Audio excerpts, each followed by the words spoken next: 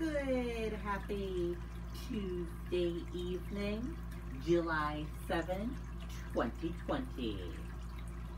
I'm Riley King, and welcome to this Tuesday evening edition of the Riley King Newscast, right here on the Riley King Network. We have a lot of news to get to this Tuesday evening, so let's begin.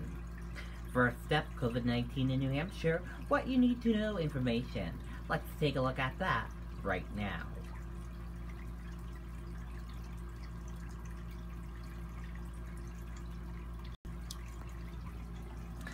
And here's a look at that information for all of you right now.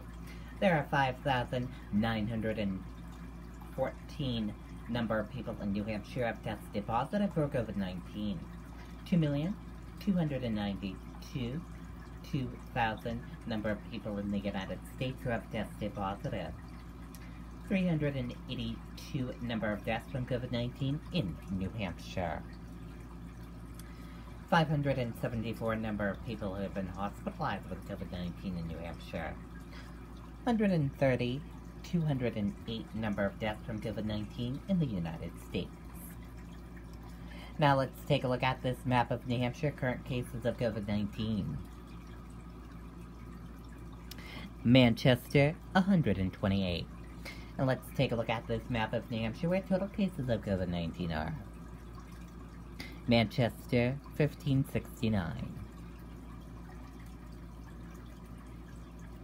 And now let's take a look at these charts here. Let's start with the first chart here. New cases each day in New Hampshire. In the purple, daily new positive COVID-19 cases. In the orange, new hospitalizations. In the red are the deaths. Now let's take a look at this chart here. Current cases. In the purple, current COVID-19 cases. And in the orange, current hospitalizations. And let's take a look at this chart here. Total cases. In the purple, total positive COVID-19 cases. In the orange, total hospitalizations. In the red, deaths. And in the blue, recovered. Now let's take a look at this chart here. Age group of cases. Female and male of cases. And risk information. And let's take a look at this chart here. Infections. Hospitalizations. And deaths. And let's take a look at this chart here. Deaths, percent of New Hampshire population, race/ethnicity of cases, and hospitalizations. And again, your common symptoms: fever, lack of smell, cough, chills, difficult breathing, nausea and vomiting, and diarrhea. How it spreads, and prevention tips. And be sure to stay with the Riley King Network for the latest of your COVID-19 information. 2 more New Hampshire COVID-19 deaths announced. Governor says efforts continue to help New Hampshire economy. As 2 more deaths connected to COVID-19 were announced Tuesday in New Hampshire, Governor Chris Sununu said efforts to help the state economy recover were ongoing. Health officials said 2 Granite Staters who died were connected with long-term care facilities. There have been 384 COVID-19 deaths in New Hampshire since the start of the pandemic. Officials said 19 new cases were confirmed, bringing the state's total to 5,932 cases during the pandemic. 3 more people have been hospitalized, and health officials said 577 Granite Staters have been hospitalized with COVID-19 during the pandemic. The latest numbers of currently active cases and hospitalizations has not yet been released for Tuesday. Sununu said relevantly low number of confirmed cases show that the precautions Granite Staters are taking are working to help keep the virus in check He cited the latest unemployment numbers, which showed an 11% decline in new claims over the past week, as evidence that people are increasingly able to get back to work. There were still nearly 86,000 total claims filed in New Hampshire. Sununu said the Self-Employment Livelihood Fund program, an effort to help self-employed Granite Staters, is now taking applications. The program works similar to the Main Street Relief Program, which has aimed at covering some of the financial losses suffered by New Hampshire small businesses. This program will cover some losses for self-employed business owners.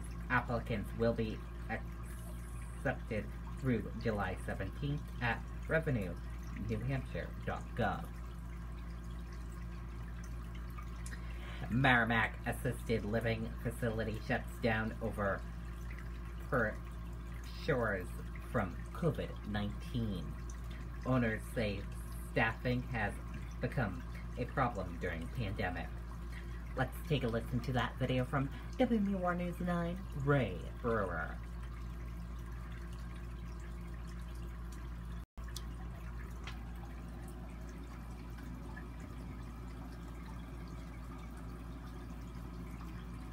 Hi, I'm Captain Robbie Knievel here with my friends at world famous Lee Custom Cycles. When I'm not jumping canyons, I'm jumping on great fields with Lee Custom Cycles. Hi, I'm Captain Robbie Knievel here at. There are 21 residents in Merrimack who call Rosehaven Assisted Living home, but not for much longer. This has been a very heartbreaking decision for my family. After 30 years in the business, the decision has been made by the family to shut their doors because of COVID-19. The COVID pandemic has put just many more pressures on us during this time. Chief among them, staffing. While Goudreau says the home has remained COVID-free, one staffer had to self-quarantine, meaning others had to pick up her hours. Work our whole day shift and then maybe work third shift. Our third shift girl had to be out for 2 weeks. Goudreau says once the pandemic ends, she sees more problems ahead. The regulation changes that we're going to see to assisted living is going to be a real challenge for small homes. Asked what she will miss the most, Goudreau has an unusual answer. The 2 o'clock in the morning, Cindy, I need you. The business has also been home to Goudreau and her family as they live in the building, as well as working there along with her dad and 2 older brothers. Now that, too, will soon be in the past. The other thing that I will miss is being with my family every day, because I know it's going to change our whole family network. Right now, the plan is to close this facility at the end of this month. But if this sign put up by neighbors is any indication, they may be gone, but they won't be forgotten. In Merrimack, Ray Brewer, WMUR News 9. Okay, and there you go on that video and that report.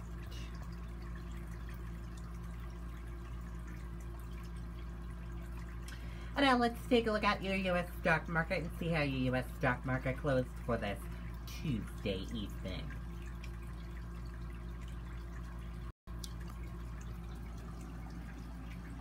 And here's a look at that U.S. stock market for all of you. Your Dow Jones Industrial Average closed in, the red went down. Your Nasdaq closed in, the red went down. S&P 500 closed in, the red went down. Gold closed in, the green went up. Oil closed in, the red went down. U.S. 10-year closed flat. Euro/USD closed in, the green went up. And VX closed in, the green and it went up.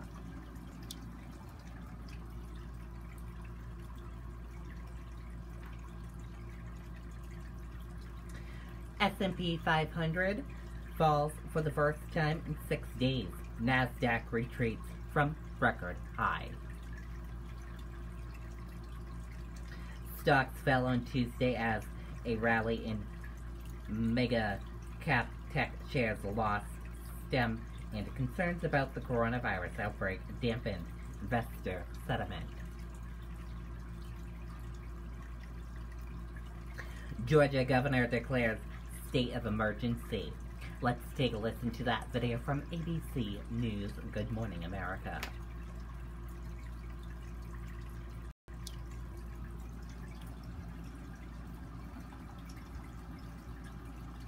So we want to focus now on Georgia, also hard hit by the coronavirus outbreak, also hit by a surge of violence. The governor has now declared a state of emergency there, activating up to 1,000 National Guard troops.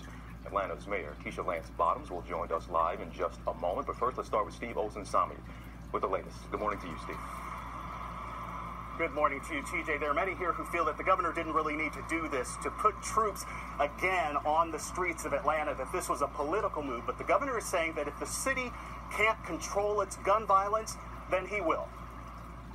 Military vehicles and as many as 1,000 troops from the Georgia National Guard are protecting state buildings in Atlanta this morning after Georgia's governor declared a state of emergency. The troops are a response to gun violence that wounded more than 30 people and killed 5.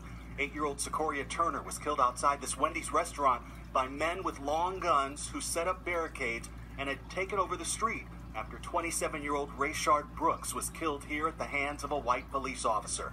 The restaurant had become a memorial, but there were still shootings. These aren't police officers shooting people on the streets of Atlanta. These are members of the community shooting each other. The extraordinary amount of gun violence is hitting cities across the country and hitting black communities the hardest. In Chicago this holiday weekend, 77 people were shot. 14 of them died, including 7-year-old Natalie Wallace. Everything! And in New York City, gun incidents were up 130% compared to last year, according to the NYPD. They say the push for police reforms have made it harder for officers to protect residents of any color. They are afraid if they're making an arrest, that if their knee goes on the back of someone that they are fighting their life for, that they could be prosecuted. Investigators here are offering a $10,000 reward for any information that leads them to the 2 gunmen who they believe killed this little girl. George. Steve Olsen-Sami, thanks. Well, hey there, G. Okay, and there you go on that video and that report. And that does it for this evening edition of the Riley King Newscast, right here on the Riley King Network. Thank you for watching this evening edition. Have a great rest of your evening. I'll see you back here tomorrow for another broadcast. And I'll have a news report coming up in a little bit. Good night and bye, everyone.